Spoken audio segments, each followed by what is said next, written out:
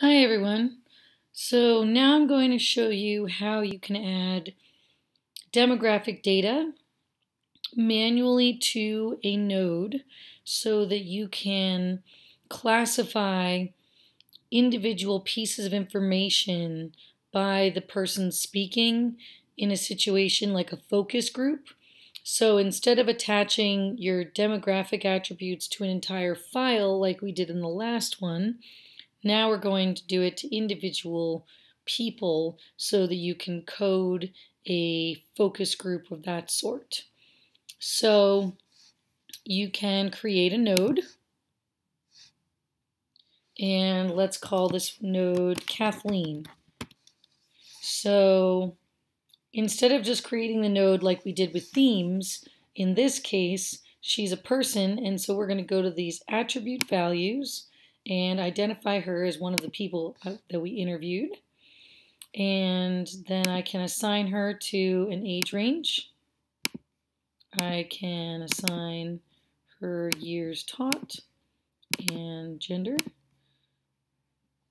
using the little search function. And click done. So now you can do that at any time. Now when I'm in the actual focus group document where I went to my folder for induction, I went to my data memo that included the focus group transcript, and now I see I have her speaking. So I can highlight her, go to my code selection.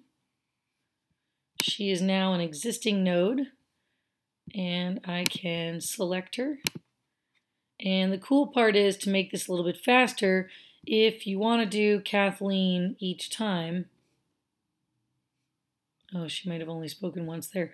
But like, for example, let's see who spoke more than once. Joella. So Joella spoke here. So I can code Joella. And I can also see that Joella spoke later on.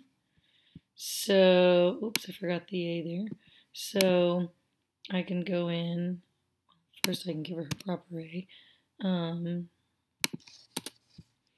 And I can highlight this whole section. And since I recently used her as a code, it pops right up as the top one. I don't have to go into the existing nodes and that whole process. You've got all of your recent nodes. So you can click on that again. And now if I want to see all the things that Joella said, I can go to my nodes.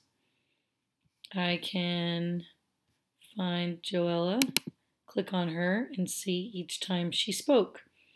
Also, I could go into a different node, a theme node like frustration, and it's also going to come up with some of the things that Joella has said. So if I go to Joella, right, you can see a summary of where the information was found and the actual words that she said. So hopefully that is helpful. Thanks.